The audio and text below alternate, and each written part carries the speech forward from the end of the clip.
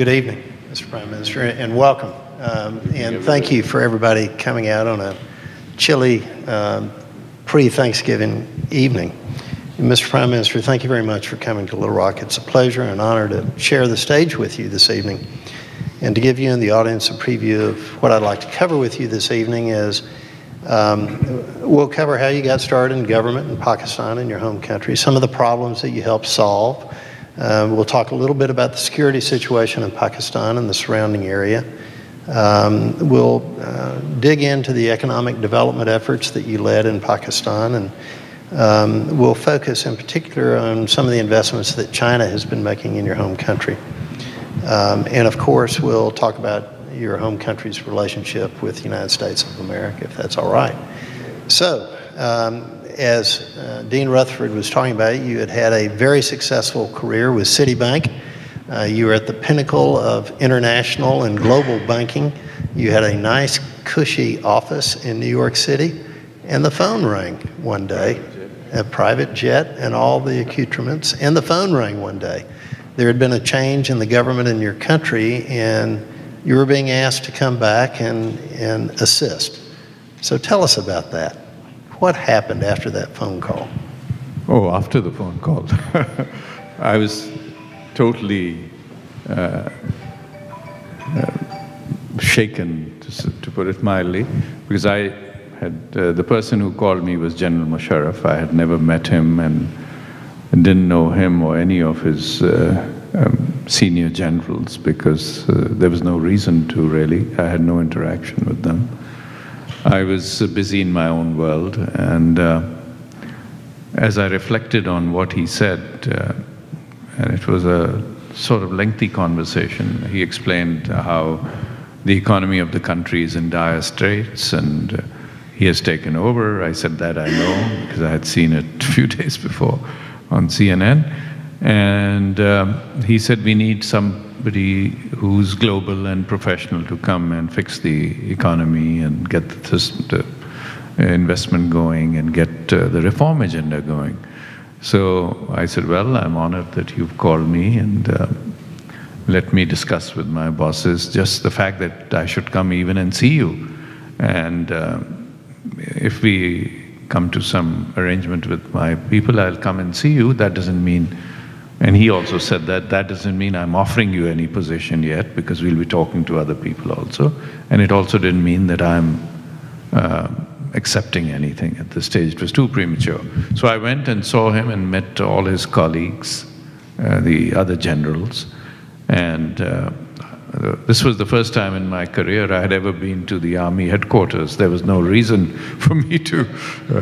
In Pakistan, a lot of people lobby in different halls or different powerful buildings, but I saw no reason to. So I didn't know any of them, actually. Even General Musharraf, I had never seen him ever. But since he was running the country at the time, and I, as a good, loyal and strong citizen of Pakistan, I went and met him. And he said, as you know, our economy is in dire straits. I said, that's an understatement, but yes. Why did it reach that stage? I think it was a combination of many things. Not having the right team, I guess, not doing the reforms on time, staying, economic management today is not a domestic issue anymore. You live in a globalized world, whether you are in Little Rock or in Islamabad or anywhere else. There are linkages which create opportunities and challenges for you. It's not just restricted to the economy, but since we are talking about that part of my life. So I talked to them and I said, okay, let me go back to New York and talk to my bosses and see what we can do. And to make a long story short, my chairman at the time, our chairman, we had two chairmen because the bank had merged. Sandy Weil, who was the Travelers Group chairman, and John Reed, who was the Citibank chairman and remained the co-chairman for a couple of years after that. And I discussed with them, and they were all very excited. In fact, when I met them actually even before I left, that this is what I'm doing. And they said, why don't you take the bank plane? It'll be... I said, this is kiss of death. He said, why? I said, if I land there with a company plane and, you know, with the press watching and all those other things, you'll have, before I even set foot in the country, there'll be editorials of lifestyle and what have you. So anyway, I took a commercial flight, and I was impressed by General Musharraf's sincerity in trying to get the economy back on its rails. And I did sensitize him to the enormity of the task. It was not as simple that you just bring in somebody and the world will change overnight. It doesn't work that way. And we didn't know each other at all, so there was a bit of trepidation on both sides. But anyway, John, I said, what I'll do is take a leave of absence if I'm offered the position for a year. So you thought you might come back to banking? Yeah, of course, because in my core is something called professionalism. It's not politics. So professionalism means you do the right thing, you are transparent, you have high standards of integrity, no matter what you do, and then you lead that life. Politics is a bit different, but you know, changes do happen as your life, as you navigate through the various challenges you face. So I accepted, and I took leave of absence, and I came as finance minister. Situation was much worse than I had imagined. And while people were, the good news was that the people working there in the finance area were very good. But obviously, they did not, the environment was such and the other challenges were such that we couldn't really get to where we wanted to go. So I'm assuming you'll ask that, so I'll say it anyway. My whole philosophy of changing a very troubled economy, a sick economy, to life can be described in 3 words. The sort of core principles I had on day one. And I said this publicly on many occasions, because every day you had some public event once you're in government, that we will liberalize, deregulate, and privatize. 3 words which had a lot of depth and meaning, and I explained each one. Liberalize because in a country like Pakistan, the involvement of government and red tape and policy making and rules and approvals and no objections and rubber stamps on there are 6 rubber stamps on any decision. And I don't know why we were so fond of rubber stamps, but now technology has moved on beyond that. So that was very important to deregulate, because the more you regulate without knowing what you're doing, it becomes a culture. And it also gives rise to the potential of corruption. Yes. Because if you have to go every time and get 6 approvals, you can create more problems for yourself. Deregulation, because we were a product of the British Raj and a colonial sort of environment coming through, and the standard thing by government was control it, regulate it, never let the hundreds of flowers to bloom and the entrepreneurial spirits to come out to their full potential. Of course, they do come out in any environment. So that is very key. And deregulation, by the way, ladies and gentlemen, does not mean abdication by the government. People misunderstand the concept sometimes, no fault of theirs. Government's role is always there to oversee and be the overseer. But you don't have to be in everybody's office or in their decision-making process. Create the enabling environment which will let the entrepreneurs and the business to boom and move ahead and get the best results for themselves. And when somebody has incentive and they feel it's a fair environment and you have freedom to operate, that's when you get progress. That you can see here and in many other countries in the world. So that was and privatize, because you know, they are state-owned enterprises in the socialist system. They are private sector approaches to the to running an economy. But in my considered view, the future is to allow the entrepreneurial spirits of the people work. They produce the best results. There may be some industries or sectors where the investment required is so huge, or it is so complex the government may have to come in. But more and more that's not needed, in fact. So I always used to say it's not the business of government to be in business. It is the business of government to create an enabling environment for private sector and public sector if it exists, but private sector to grow and take the economy forward. And the government's role is to be the policy maker, the overseer, and making sure transparency is there, making sure governance is good, making sure nobody's taking an advantage of the government and its policies where we were not, where that was not the intention. And of course, fighting corruption and fighting. So in our culture in Pakistan, what I felt is that if you are in government and you have a lot of authority, which, as you know, the finance minister, which I was, is absolute power in terms of economic decisions. The finance minister is the most powerful minister in the cabinet. He chairs cabinet committee meetings. In addition to the prime minister, the only minister who chairs cabinet committee meetings is the finance minister. And those committees have authority to approve everything. So you are empowered. There was no question about it. So we went on this program, and the other thing I realized, which was a real shock coming from the private sector, was that we were under an IMF program, the International Monetary Fund. And if you want to lose your economic sovereignty, the best way is to get a program from the IMF. You are a victim of bureaucracy par excellence. You are my way or the highway. There's no discussion. That's the approach they have. And I'm exaggerating this point a bit just to show you. And the whole government and bureaucracy then becomes a victim of all this, and they try to manage this system. But it's not the fault of the IMF to behave this way.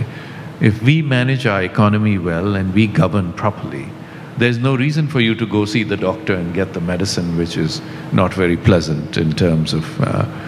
so the reason was you were able to restructure the debt of your country, though, and working with the IMF and the World Bank. That was just one part of, but that was a major part, because the debt service payments were enough to take away the whole budget. Nothing left then and salaries. Nothing left for development and growth. We wanted to see the growth going. So I rescheduled the debt over several years, and the United States helped a lot. First I convinced the Treasury Department here, then I went to the IMF and World Bank, because the US is the major shareholder of these institutions, and they carry a lot of clout. And luckily the people we were dealing with in the State Department and Treasury understood what the plan was. I explained to them what we were trying to do: liberalize, deregulate, privatize, etc. And so we got away with it. The debt burden had to be pushed out, because ideally it should have been written off, but politically, for countries who are donors, they don't like to lend money and then write it off. So I came up with this very simple but innovative way of pushing the debt out 30 years, 10-year, 15-year grace period, reducing the interest to almost nothing. Now, those of you who know present value accounting will easily guess what I'm leading to. If that meant that you pay back, you get a 30–40% haircut if you follow this formula. Mm-hmm. So it wasn't something ultra complex, but that's what... And it gave time to the economy to be able to grow, to be able to service the debt. That is the key point I was absolutely coming to, that gave me the space to then implement other reforms and try to get growth. Because nothing works if you don't get economic growth. Right. Even for a developed country like the United States, if your growth slows down or disappears, you will see the pressure building in the economy and the people. So we wanted growth, and then for the 8 years, we had 6 to 8% real growth in real terms, which got us to doubling the size of the economy in about 6 to 8 years if you compound all this. And the best gift you can give to a nation or the people is to grow the economy. Now, there are issues when you have growth. You have to try to get equitable growth. You don't want the rich just to get richer and the poor get poorer. So that rebalancing also has to be created, and there are many techniques of doing that. And how did the privatization work with respect to equality and spreading the assets? Yes, sir. Very good question. So we decided a list and announced it. All this has to be transparent, that these are the sectors we think the government should be out of this business. And we had to do it because in Pakistan, I guess the culture is such, if you sell a state asset, everybody thinks you're selling it to your cousin or your uncle, and it's not, maybe in the past may not have been transparent, although I didn't check each transaction. But we wanted in our case to do something different. So we were issuing licenses, new licenses for something in my pocket. This is called a cellular phone.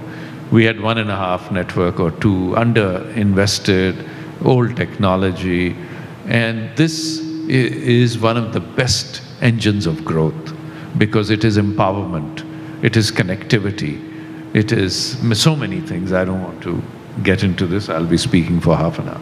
But so I said, what do we do? And you could see the press building up in a very negative way on privatization. The unions were not happy. The civil society said, will they give it to their uncle, cousin, or brother? So I said, okay, what we are going to do, we wanted to give 3 new licenses for cell phones. So we we did something which the government had never done. People thought I'm going wacko, but no, it worked. We hired the ballroom of the local Marriott hotel. That was the only hotel in Islamabad which had a big ballroom. And I told our people that we will auction new licenses for...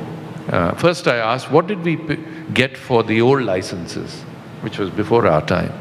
And the people I asked, senior bureaucrats who had the history, they just looked down. I said, well, tell me, why are you so shy? He said, nothing, sir. We allotted them. I said, but did the government get, because, you know, bandwidth is a scarce resource. It's not an unlimited resource. I said, we must get something for it, and we should do it transparently. So what I decided is, first of all, in our country and in many countries, when you bid for a government property being sold, a lot of people come in with fake bids and just to muddy the waters and all that. So first pre-qualify the buyers, because if you sell your phone system to somebody who doesn't know how to operate it, you will get the flack. So we had to do some sort of pre-qualification that you have the financial and technical resources to run a franchise like that. So we got the best experts to do that, outsourced it, not the government doing it. And secondly, we said to enter the auction, you must put at the door, bring a cashier's check of $10 million. Because this license is worth a lot. If you don't even have $10 million to put as a deposit, you are just a letterhead company. You know what a letterhead company is? Yes. You go to a printer, say ABC Enterprises, and you know, nice logo. There's nothing behind it. So I wanted to avoid all that. And I told the state television company to live show to the nation how we are auctioning these licenses. And by the way, next day the press was quiet because we showed it on TV live. We got 350, I forget the exact number, $1 million per license, or maybe slightly less, but it was big money. And it was shown to the whole country, people bidding, doing that. It wasn't my uncle or cousin, because that's the standard thing. And you have to fight these things because if you want change for your country. So we did all that out-of-the-box stuff and we succeeded. Of course, coupled with this was a lot of economic growth coming. So the phone system, we created thousands of jobs. And then the private sector comes in because you have to buy the phones, you have to buy the chips, you have built towers all over the country. You have, in our country, even the towers, you have to have security there. So one guy, 3 people shifts around the clock. All these jobs were created. And people had connectivity. It was amazing. It was like giving, you know, sweets to everybody every day because they could talk to each other, and it led to more economic growth because it's opportunity. And so things were going fairly well. You had restructured the debt, the economy was growing, you were bringing transparency into the government and trying to tamp down corruption. And then something happened that brought the attention of the world to your part of the world, 9/11. Oh, yes. And the relationship between your country and our country, my country, changed a bit. Absolutely. There was that famous phone call from Colin Powell to the president, basically saying either you're with us or you're against us. Yes, absolutely. I remember that very well. And you guys said you were with us. Yes, because obviously we are opposed to extremism and terrorism. And the call did come. And I think it was not just really the US, the world wanted, US being an important player, of course, and you know, as you know, the Pakistan-US relationship is a very complex relationship. We are the most sanctioned country. We were, and I think we may still be, a sanctioned ally of the United States and the most allied ally of the United States at the same time.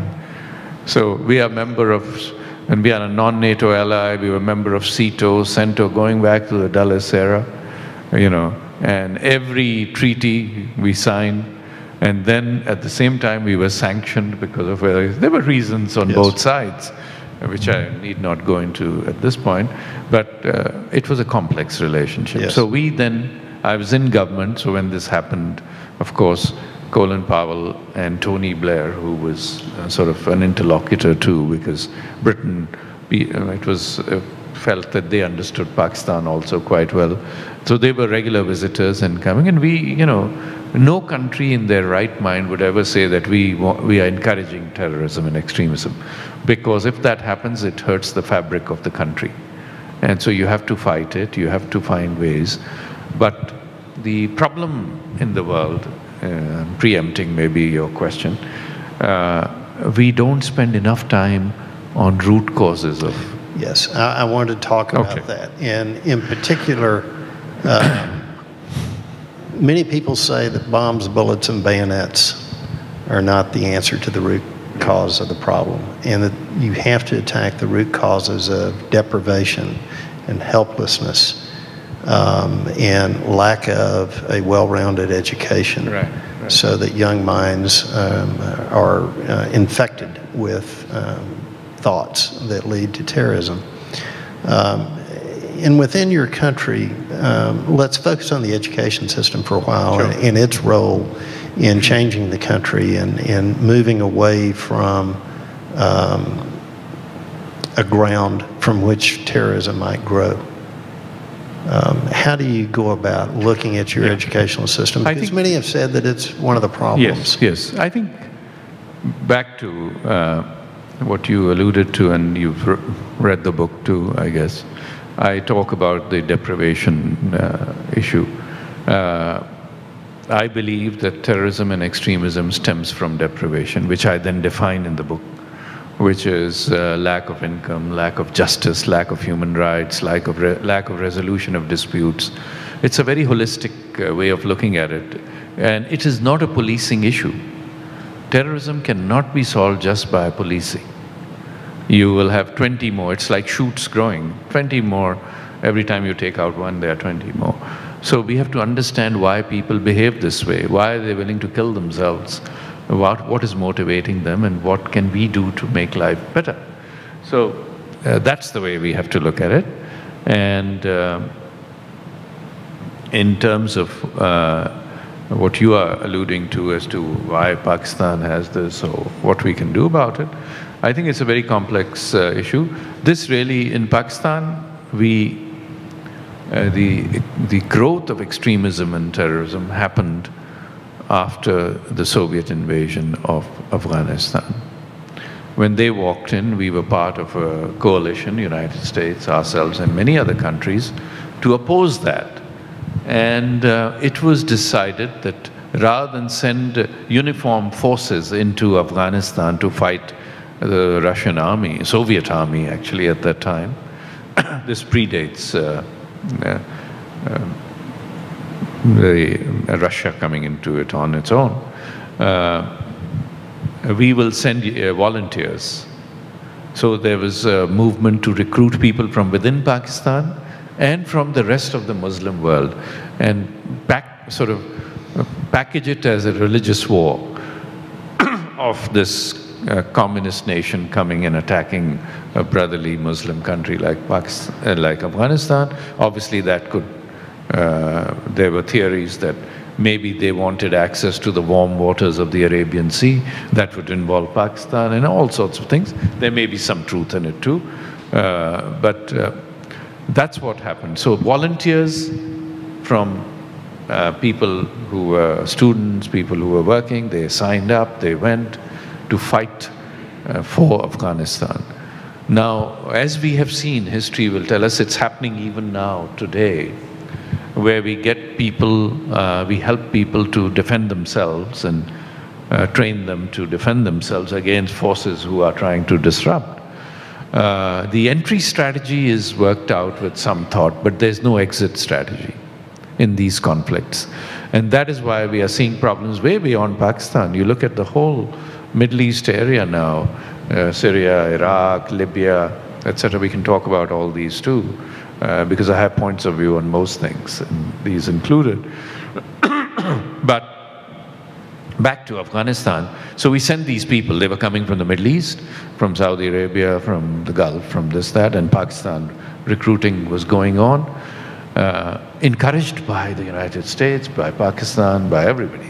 They were all party to this. So if you hear otherwise, please bring the person to me and I will remind them what we discussed. So that being the case, the Soviet forces had a tough time and they finally had to withdraw, if you remember. So the Taliban, as it was called, Taliban means students, which means young fighters. They did an effective job in containing the thing. Now, once that happened, there was no strategy to rebuild Afghanistan. This we see in many conflicts, that you get rid of the aggressor, but you don't do anything about the debris which is left behind. There seems to be an aversion to nation building after nations are attacked, and the people, also the people who go and fight for them, they have then nobody takes care of them. We're all to blame. So these young kids who are now coming back to normal life, we don't do enough to retread them, to package them, to mold their thinking into that battle is over. Now you come and learn a skill and earn a job, get a job and get back into normal life. We just abandoned them. And that's how a lot of these terrorist groups, in hindsight, and we are all to blame, were created. Because they felt used and suddenly they are abandoned. And then, of course, as you know, in every society there are negative feelings. There are people who exploit these things. The other issue, which allow me to move a little to what I call reform by regime change, that became very popular. That was the next phase after the sending people to contain, say, the Soviets in this case on Afghanistan, etc. So we said, okay, you take, a country, you don't like the leader, you don't like the way it's run, and there are good reasons probably for that. So let's eliminate him or her. So we eliminate the leader. And then the country implodes because there are regional factors. Take Libya as a great example. So the world decided that Colonel Gaddafi has to go. For whatever reasons, I won't get into them.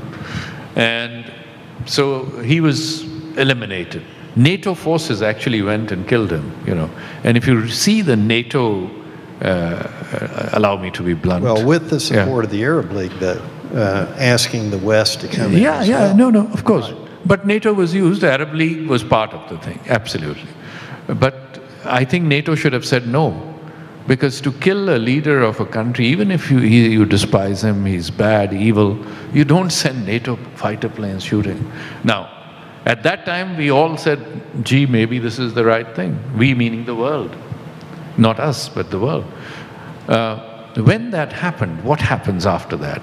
The state implodes, the country implodes, factions take over, there is no writ of government, and the country becomes a terrorist haven because all these elements come there. One, they are disenfranchised. Two, they then use this as a base. And I don't want to comment on any one leader because that's really not the purpose of this discussion. But to tell you how, by removing the fabric without much thought or leadership or the sort of governance system in that country, good or bad, we create a vacuum. And these situations are exactly what the people who want to create trouble are looking for. They are hoping that the system will react that way. You look at Levant, Syria, Iraq, what's going on? We can discuss each one of them in detail, but that's not really, I don't think we have the time. But these, it's very simple to say, you know, we're going to eliminate this or we're going to do that, but we must also be conscious as to what the after effects will be. Yes. And now we have created, now when the fabric of the state collapses, terrorism, extremism gets a power boost like you've never seen. Mm-hmm. And this is happening as we speak, right in front of us. And we are trying. The last point I would make on extremism, terrorism, is that it is not a policing issue. You will never solve extremism and terrorism by just killing everybody. You will solve it by approaching the issue differently, which is winning the hearts and minds of the people. It's very difficult to do. It's a very tough recipe, which I'm just giving. But that is the ultimate way to retread these people back into a normal life. And that's where we collectively as the world have failed.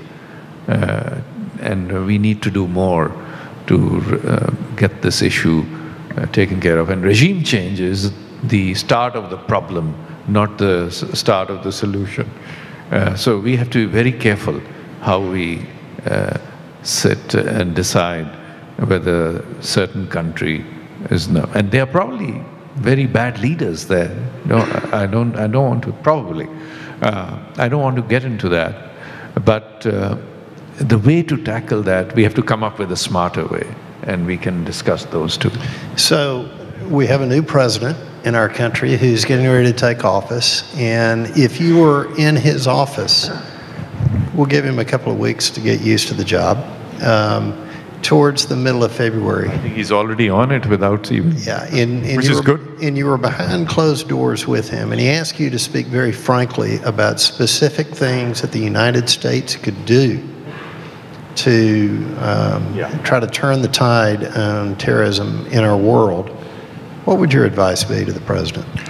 Well, first of all, I would tell him that get a coalition of countries to do it. Don't just proceed as a US policy only.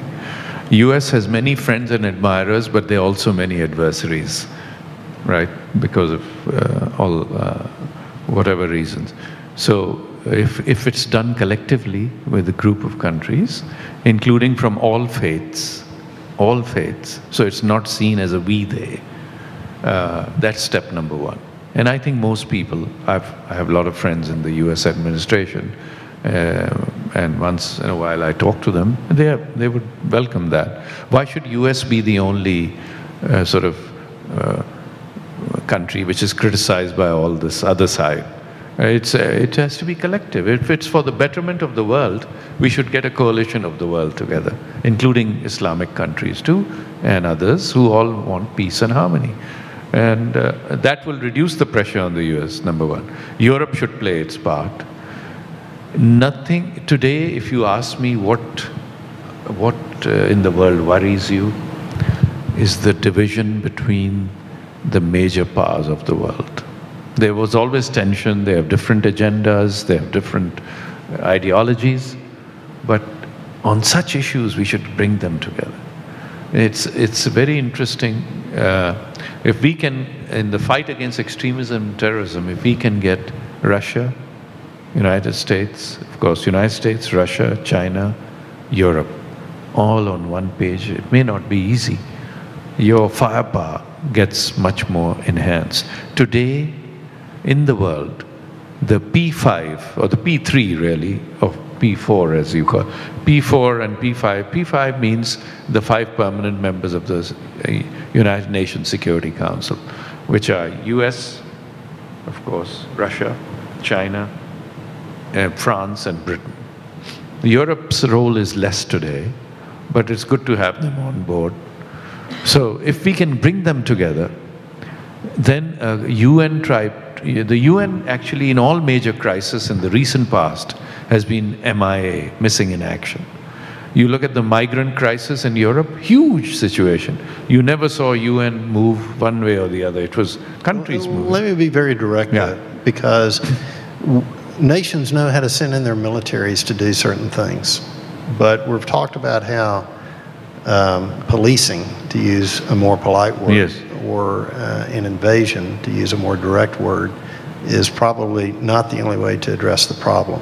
No. So putting aside the military efforts, what are the specific things that you would recommend that the president consider building a coalition around? I mean, what should be done? The first thing the president should consider is building the right coalition. Okay. Going it alone, I, as a friend of the United States, would never advise them to do, ever.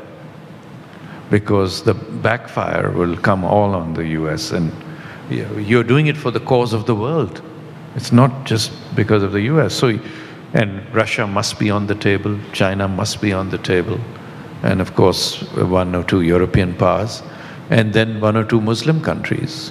They have to be very much there, so that it's a collective effort.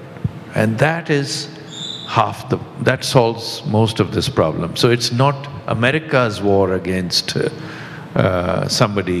refugee camp in Timbuktu or wherever it is, but it is the world, sensible people in the world want to fight extremism and terrorism. And they should be together. If we don't do that, it gives the other countries who are not on the table an opportunity to create problems for us. And that will happen. So it is the job of leadership, Mr. Trump, President Trump, to engage with the leaders of other countries. And he already has a good relationship with Putin. You see, whether you like it or not, Russia is a big power, China is a big power. You got to find ways of dealing with each other. And they have to find a way to deal with the United States and Europe. And what will be the end result? The end result will be good for everybody, humanity. Nobody will compromise their positions. Nobody will give territory to anybody. Nobody will increase or help increase the sphere of influence of any other major power. But peace is what is needed. And that we should do before the problem arises. Usually we are reacting, as you see. We are not preempting. And there the UN can play a part. And UN was always missing in action.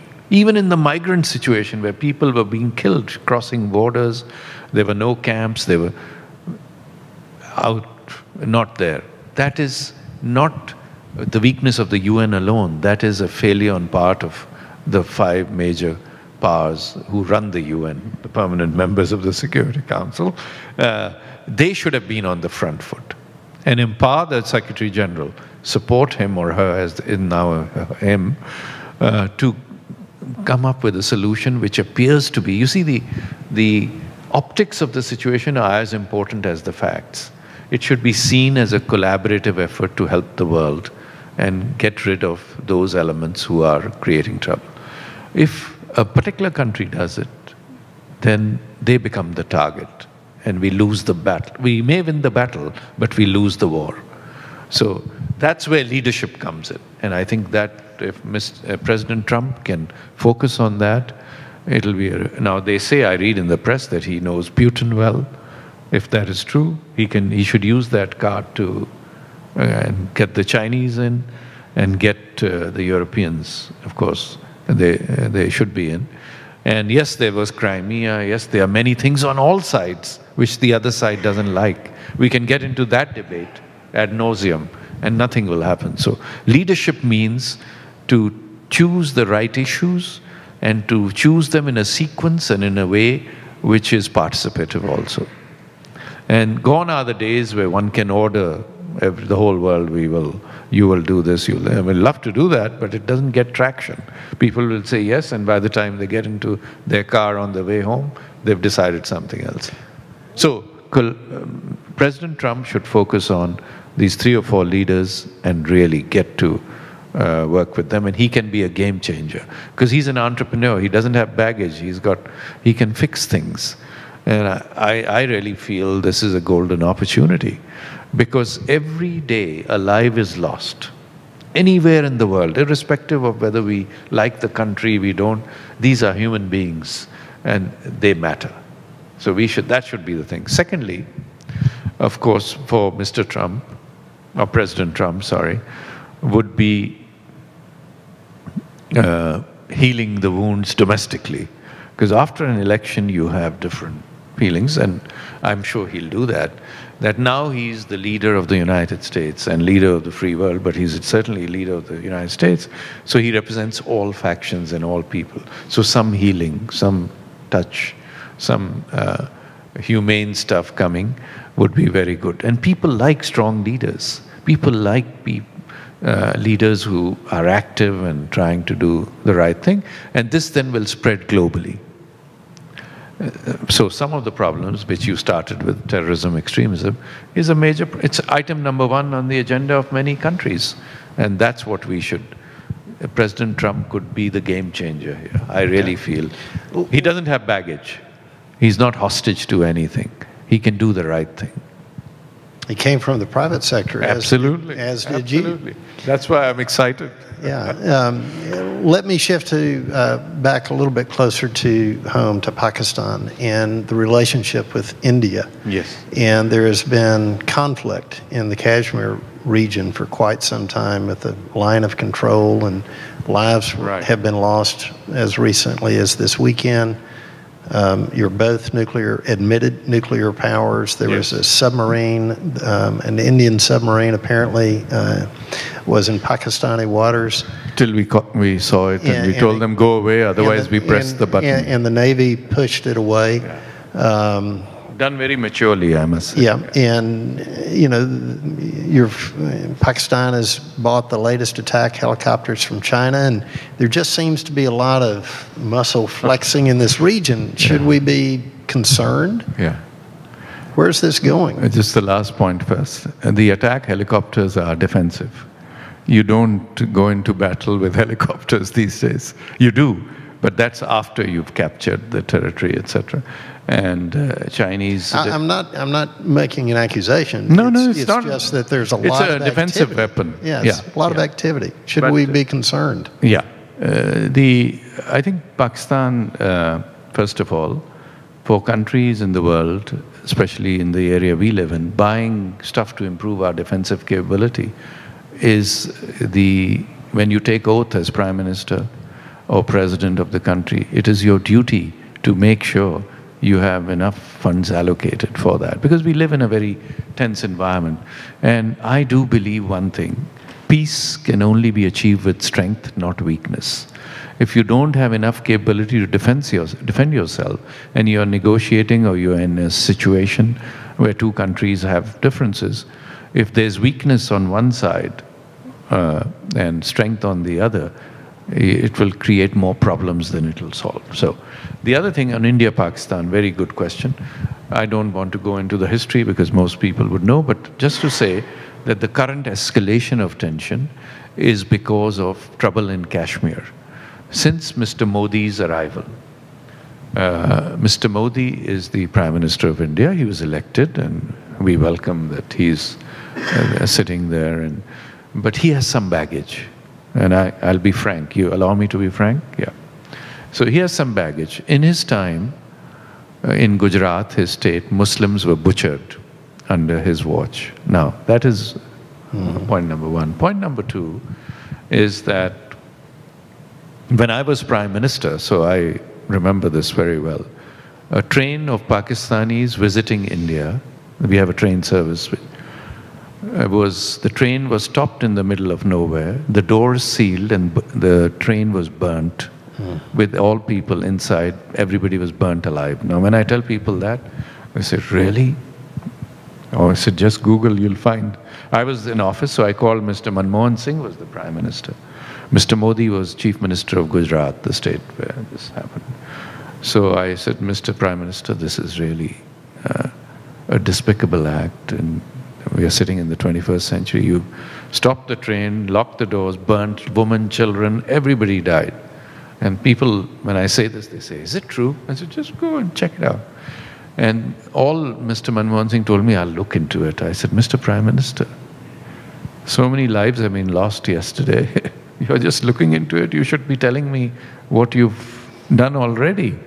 I mean, I said it more diplomatically, but so anyway, coming to the current situation in Kashmir, there are UN Security Council resolutions when Kashmir had conflict for the first time, saying that immediately as peace is restored, we will have a referendum. The people will decide whether they want to go stay with Pakistan or go with India. Because, you know, there was when the British were leaving, they had this thing that majority, the principle was that majority where Muslims are there will go, and if it's contiguous, obviously you can't go, you can't have enclaves everywhere. You could, but it would not be practical. But in contiguous areas, if there's Muslim majority population, that comes to Pakistan, and if they are majority non-Muslim, they go to India. So those resolutions are there that a referendum will be held, like Brexit. Hopefully the results will be more predictable. And that has never been done. So that's the sore point, which has been, it's a resolution of the UN Security Council, passed by everybody, the permanent members, etc. So this is some of the baggage. The good news is that in the time of Prime Minister Bajpayee, who was from the BJP, the same party, not Mr. Modi's party, but similar to Mr. Modi's party, sort of ultra-right, slightly extremist view and anti-Muslim sort of DNA. But Mr. Bajpayee came to Pakistan, and I was in the room. I was just finance minister then. For some reason I was there. And we came very close to a deal on Kashmir. He agreed, we agreed. And the interlocutors were the British. British people or government, and they understand Pakistan a lot because obviously we were a colony of Britain, so they know the nuances, they know all the undercurrents and what have you. So they helped, and the United States, of course, we kept them in the loop, and they were very supportive. They supported it all the way. Mr. Bajpayee, who I think will go down in history as one of the great leaders of India, he's very unwell. He made and I was in the room, he said, look, we won't implement or announce anything till after my re-election. The election was coming, because he comes from an ultra-right, very ultra-right party, who normally would not support this, but he saw the light. But he says, as soon as the election is held, and if I am still Prime Minister, we will implement it. And he's a sincere man who wouldn't say it if he... Unfortunately, they lost the election. And Congress came in, which is a milder party. But they didn't have strong leadership who was willing to stick their neck out domestically. And with the ultra-right party now in opposition, they would exploit that. So we are stalled again.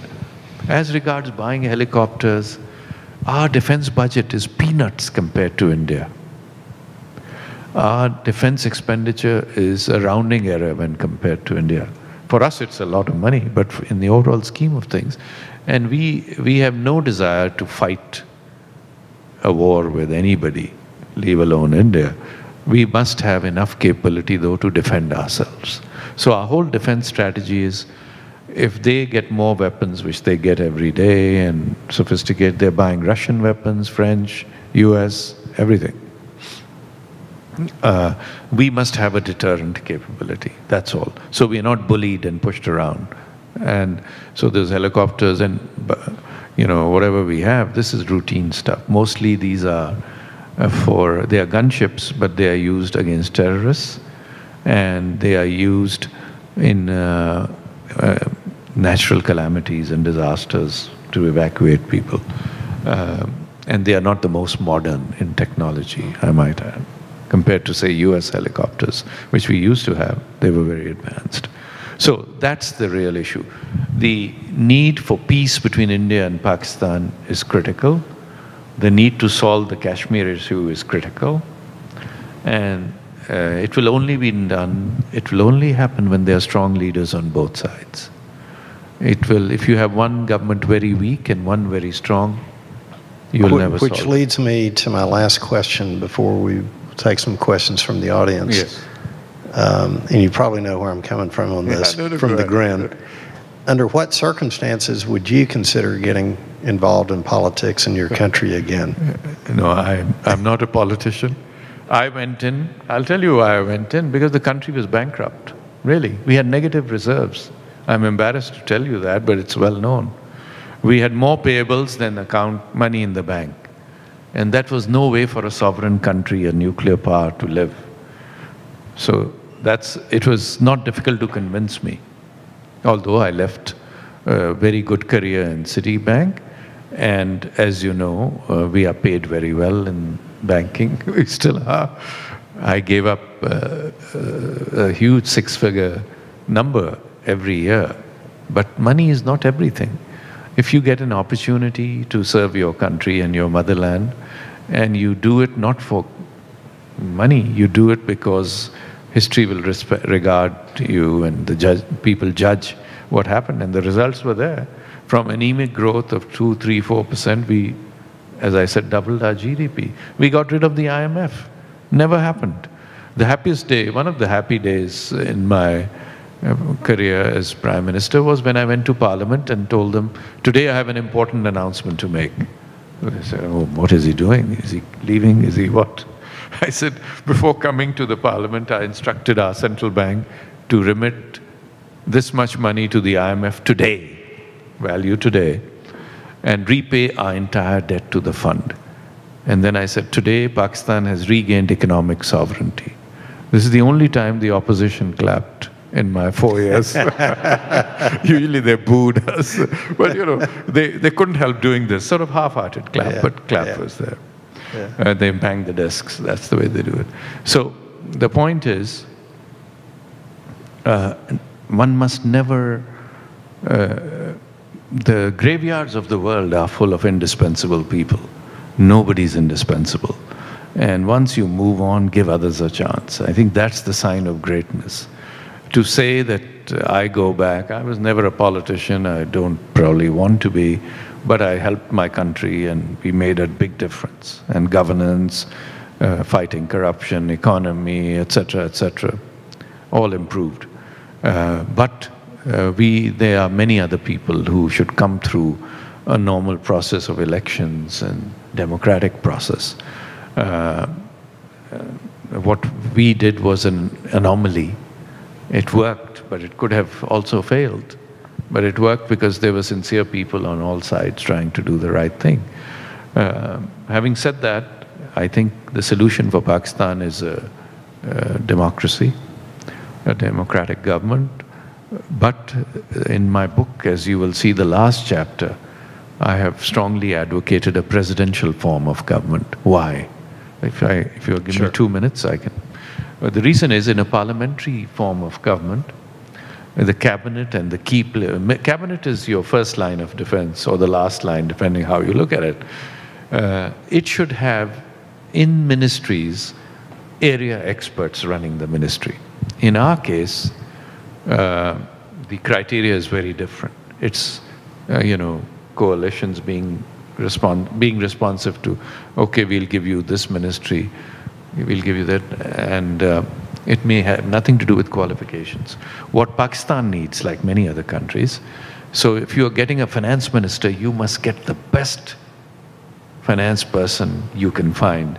If you want an education minister, you find an educationist, not a chap who's not even a BA, or maybe he has a false degree or whatever. and they are running education because their objective is not educating people. The health ministry should have, and we have such people in the country, should be the health expert. So in a presidential system, the president has the authority to appoint the cabinet. The parliament, if you are a member of parliament, you legislate and you have oversight on the government. And that will get stronger because you get the MPs there. And there are examples of countries, Indonesia, Korea. Korea these days has issues, but the system is presidential. And many countries in the world, developing countries, have presidential systems. The idea is to put the best talent against the opportunity. And if we don't do that, then everybody will become an MP to try to be a minister and try to enrich themselves. I'm not saying all will do that, but some will do that. So to get the nation moving forward, you must get the best people in the country in that field and put them there, transparently. Nobody's cousin, uncle, dad should say, oh, our family has been in politics for 50 years, so my son should be a minister. This was my biggest challenge, people coming and saying, make my brother or make me the minister of so-and-so. I said, what do you know about mining and energy? He said, nothing, but I want to be minister. I don't want to say the rest of, describe the rest of the conversation. You can imagine. I was appalled, but that's the true fact. So we have to get a system of governance where we put the best talent there, have very strong check and balance, and ruthless transparency. Ruthless. Then we'll see progress, then we'll see action, then we'll see. And I've said that now in black and white, last chapter, the way forward. It gives a little roadmap of how to do it. Excellent. Thank you. Let's thank the Prime Minister for being with us this evening. Thank you very much, sir. Thank you. We do have time for maybe one or two quick questions, and so if we get our hands up, we can get a question. We have Khalid, a student. Yes, my name is Khalid, and I'm a second-year student. Where are you from, sir? I'm from Afghanistan. Prime Minister, thank you for coming to Little Rock. My question is, from the Taliban inception in 1996 until September 8, 2001, Pakistan was, as a government, was supporting the Taliban movement and had one of the 3 countries that recognized Taliban, had a diplomatic relationship with Taliban. September 10, things changed. That's 2001.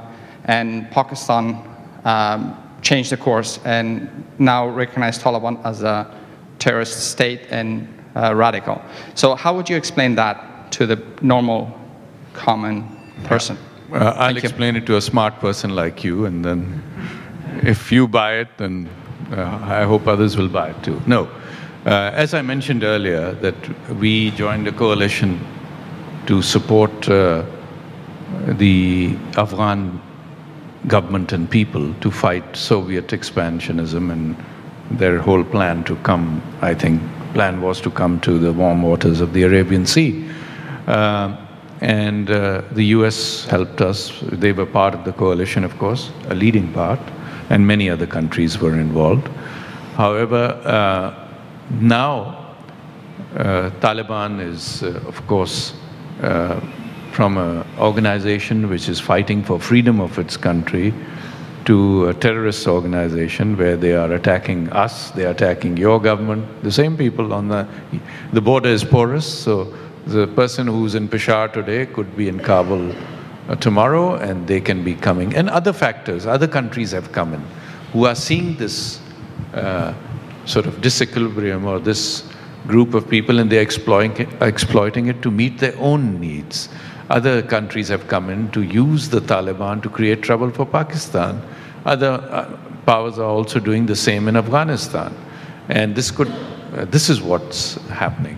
And the people mostly don't know who's behind it. So in Pakistan's case, we feel very good about what support we gave to Afghanistan over the last decade. We lost lives, we shed blood, we opened our homes to them. Millions of refugees came in to Pakistan. It created, a lot of people were opposed to it because, you know, there were when you have such mass migration, first of all, the slums of our big cities expanded dramatically. Secondly, these people needed the UN aid, and all that was not enough for them to survive. So they took jobs and displaced the local people. We said, no, this is an extraordinary situation. Many, as rightly expected, married locally, settled locally, they don't want to go back. Not everybody's a terrorist. They are good people too.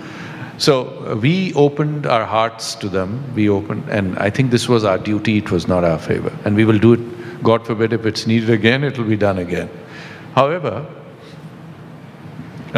now, those very Taliban are attacking our establishment because they are encouraged by other powers who have scores to settle with us, or whatever the reason.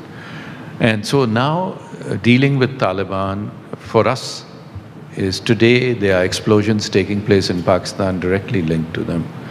The border is porous, people are going back and forth. We have evidence, we have shared it with your government, we have shared it with our friendly countries too. So we will have to collectively do it, because this is also a threat to your government. In fact, there are attacks taking place in Kabul and other cities of Afghanistan, which doesn't make anybody happy. I personally, when I was Prime Minister, no Pakistani Prime Minister in the history of our bilateral relations has made so many visits to Kabul as I did. And this was not for sightseeing or ceremonial visits.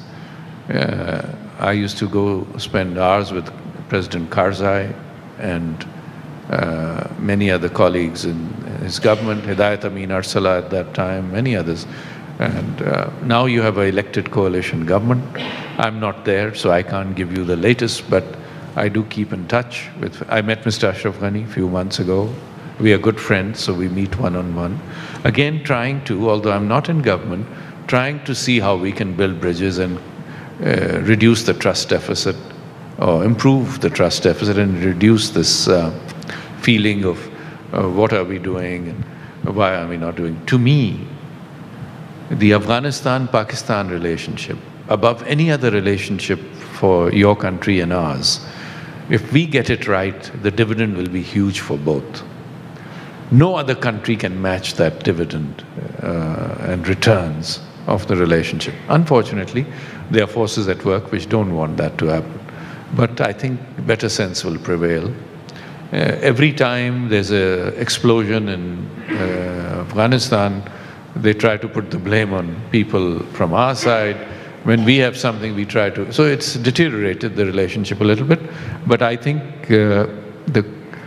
both countries need each other, and both should show. I'm not involved day to day, so forgive me for not getting into. I have some idea, but I don't want to spend time on it.